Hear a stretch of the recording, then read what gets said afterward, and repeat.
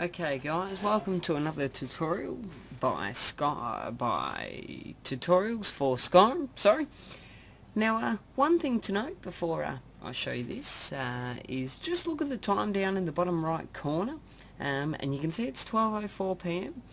Now, you understand when I get into the game, but I'd just like to say today's tutorial is creating an NPC that will move around its location.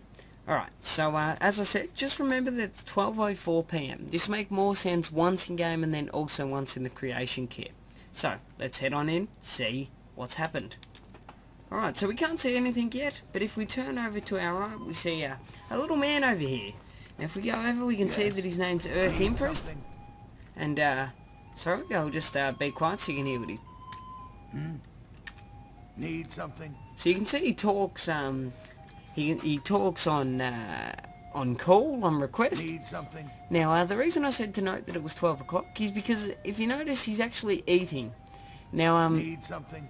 when we head over to the creation kit, I'm going to show you how to actually make him eat at certain times, how to do certain things, and that sort of thing. But there's which is the character we're going to create in this tutorial. Yes. So, let's head over into the creation kit and see how we go. Okay, so I've got the creation kit open now, and as usual, you're gonna want to open up your Skyrim.esm data, which I've already done. Now, first thing you're gonna want to do is hit new. Of course, you need to be in the actors panel, which I am. ID, mine's gonna be YouTube Impressed, and let's just make start with the capital I. Name, Impressed, and short name of Now, you want to make your character unique, which means that there's only going to be one of them in the game at once. Now, select any race you like. I'm going to change mine to Imperial Race. Chuck on preview so you can see what you're doing. Rotate that around. Alright, and I'm actually going to make a little bit smaller than usual, so I'm going to change the height to 0.8. And there we go. Okay, I'm changing my voice type to male Nord. Why not? Actually, why don't we make it a male old grumpy? Why not? Alright, head over to stats, and you can change these any way you like. I'm going to make level 5. And now I'm heading down to, I think it's the third last panel, which is character gen parts. I'm going to start here rather than in the inventory, which you'd probably normally start with. Now, in case you haven't seen this before, this is how you actually control everything. Now, rather than keeping the preview in full, because if I were to change anything now, for example, if I were to change the hair to that, nothing's going to happen because you need to click the preview full to update it. However, if I change the preview over to the head, I don't need to keep clicking to update it, it will automatically update. Now, this is great because you can do, for example, you can click the first one, then use your arrow keys to flick through a lot quicker than normally, and when you find something you like, I might go with, seeing as we have the old grumpy voice, I'm going to change it to that. And there's a few things you can do in terms of colouring and that sort of thing. And to start with, I'm going to hit, let's start with the nose. Now, for example, what you can do is you can change just the colour of his nose. So if we were to make it black, you can see it's a lot darker there.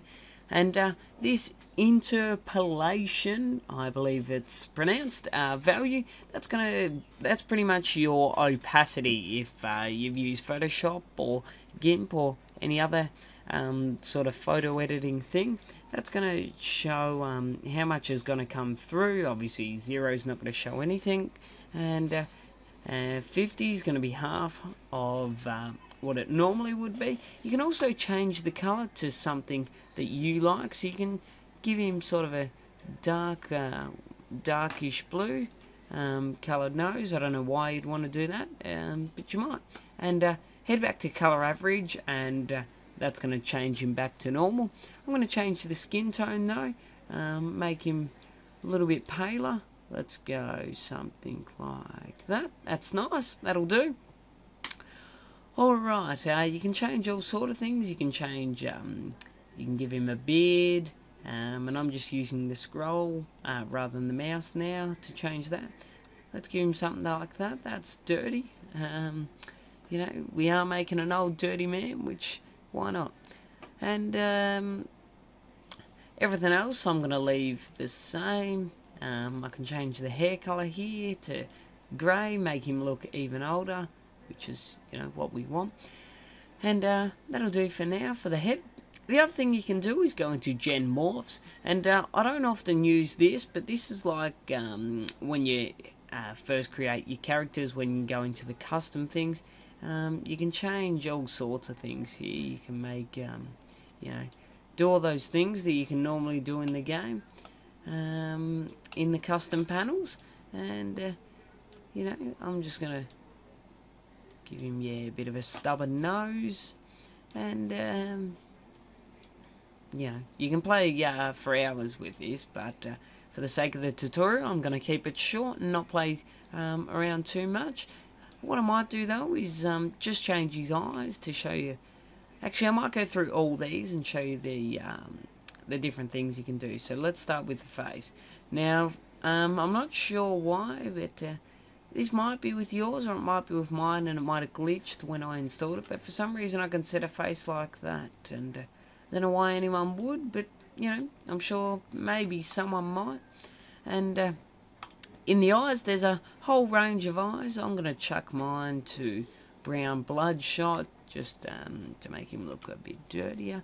But there's sort of things like you can have a light blue eye with his right eye blind, and there's obviously a similar effect. There's heaps of different things you can play with, and yeah, let's do that. Why not? Just make it a bit freaky. And now, the other thing, I've showed you facial hair. As you can see to the side, if you've changed something from the default, so eyes doesn't have in brackets on the right, DEF, which obviously symbolises default, and so we've got all these sort of settings you can play with as well. I'm just going to keep them default for the purpose of this tutorial. Alright, I'm going to head over to the inventory now, which is just here. Preview full for now. Default outfit, what will we have? Let's have something, yeah, that'll do. Make him look, you know, sort of intelligent. There's all different sort of things you can change. You can chuck on some bandit outfit, which can look good. You can also chuck on beggar, which might work well for this bloke. Make him look a little bit dirtier. Now, I haven't actually ever tried this, but let's see. Okay, so there's nothing you can actually do with that. I thought maybe you could. Let's chuck something in his inventory, and let's chuck some ale, and let's give him 5 ale in there, and that's value of 25, as you can see over to the right here. Alright, what else? We might give him a weapon of some kind. Let's see. Let's give him a...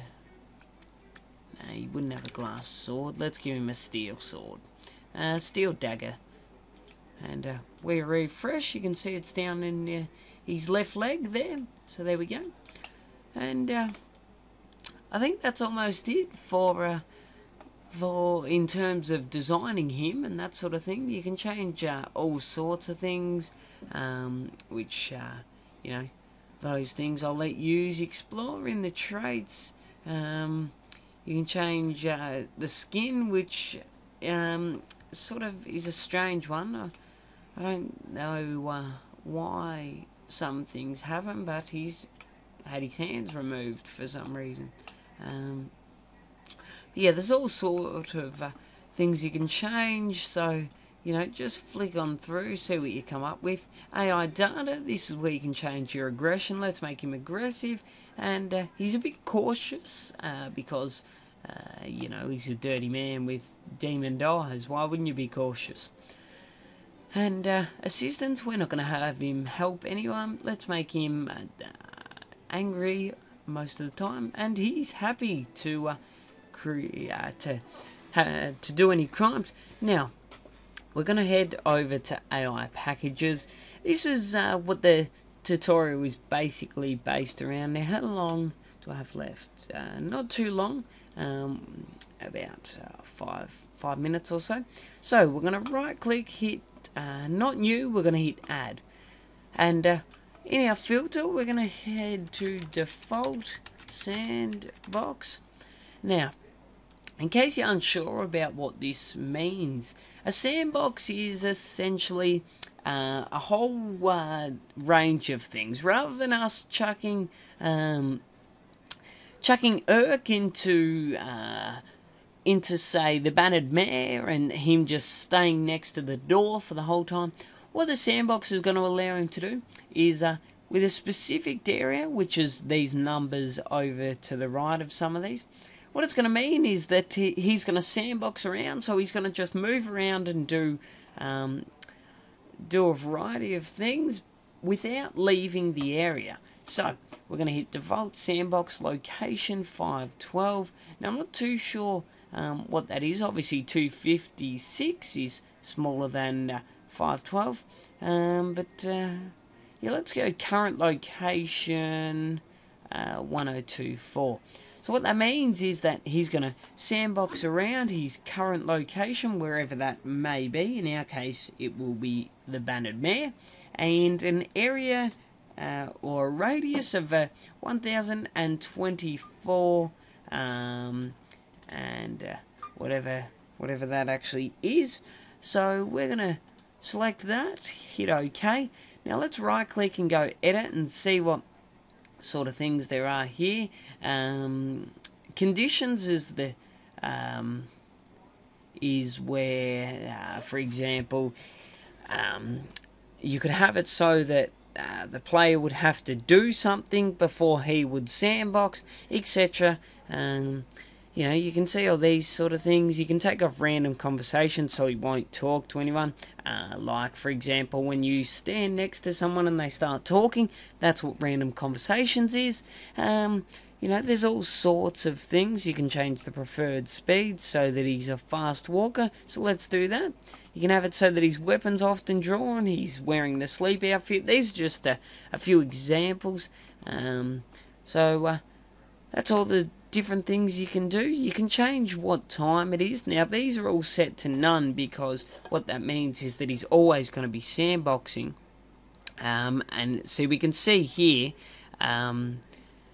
he's got all these things he can do in this area. So ride horse if possible. So if he was outside, you could have that set to true. Change all sorts of things. So allow sitting, so that'll mean if there's somewhere he can sit down, he's allowed to sit down. So the radius is 1024. I'm not sure what that's actually measured in, but I'm sure we'll figure it out sometime. So hit OK on that. The other thing we're going to add is a eating package. So what you can see here is default eat editor, and you can change all these sort of things. So what this means is that in his location he's going to eat for 1 hour, the times 1 at 1700 hours. So what's that? That's 5 o'clock. You can have it 6 o'clock. Let's make him eat at 6 at night, and also let's have default eat, and let's have him at 6, and we'll add one more for lunchtime.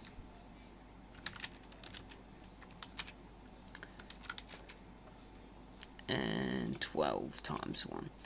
Now, sometimes if you were to do the eat one before you did the sandbox, so for example, let's actually delete that, add default sandbox. So let's say you've added in your eat already. Now you want to go to default sandbox, and that's going to put it to the top. Now you can't have this because whatever's on top is going to overwrite. So you need to have that down the bottom. So what was set up with sandbox at top would mean that he's set to eat, but sandbox will override everything. But now what we've set is that he's always going to be sandboxing unless he's eating, which is at 1800, 6 and 12 for 1 hour, for example. But if they were below, that would mean that he's always doing this thing at that time. However, sandbox, because it's on top, overrides that. So hopefully that makes a little bit of sense. Let's see. Sorry, I've gone to edit. I don't want to edit that. Let's edit one of these and have a look at the schedule. So here we can see everything's set. So let's change it so that he's eating at 8:35. Why not? And you can change it so that he's only eating Mondays, Tuesdays, etc. It's all pretty self-explanatory. You can change these like we did. And we're going to hit OK on that. Don't worry too much. Let's see what else is available in the default region. Let's see if we can make him drink. No? Okay.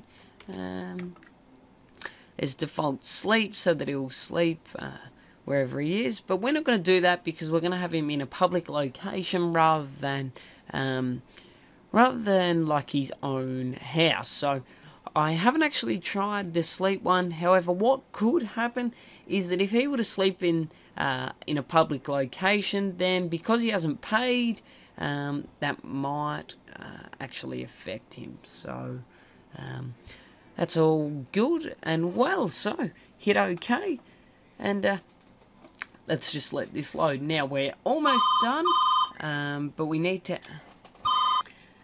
Now we're almost done. The last thing we have to do is actually put him into somewhere because otherwise he doesn't exist. So, hit up into your filter, depending on what you've put your ID. Mine starts with YouTube, so we can see YouTube Impressed. And interiors, let's chuck him into the Whiterun Bannered Mare. So just find that, double click, let it open up in the render window, and it may take a little bit of time depending on your computer RAM, etc. Alright, now I'm going to just hit M to take off markers. You can see this is the Bannered Mare with obviously no action happening, and let's drag Urk in. Now he should automatically go to the floor. Now where you bring Urk over, you can compare the size. You can see how much smaller he actually is than the normal human being. Chuck him over. Doesn't matter where you put him because he's set to sandbox, so he's going to move around. And he's got the eating packages, etc. So he's going to actually do things. So let's save our Urk to Urk Impressed. Save that, and you're done. Head over into the game. See if your actors worked. See if he moves around, and you know, have a bit of fun with it. Play with your AI packages. Change a few things if you'd like. You know how to do that. If you need anything, comment below, and I'll get back to you as soon as I can. Please subscribe, as it helps me out, and it basically tells me that there are people watching, which is good to know. And stay tuned. Videos don't have a specific time when they're uploaded, but you know, there should be at least one every 2 weeks, if not earlier. So stay tuned, guys, and send me messages, comments, whatever you need. And thanks for watching. See you next time.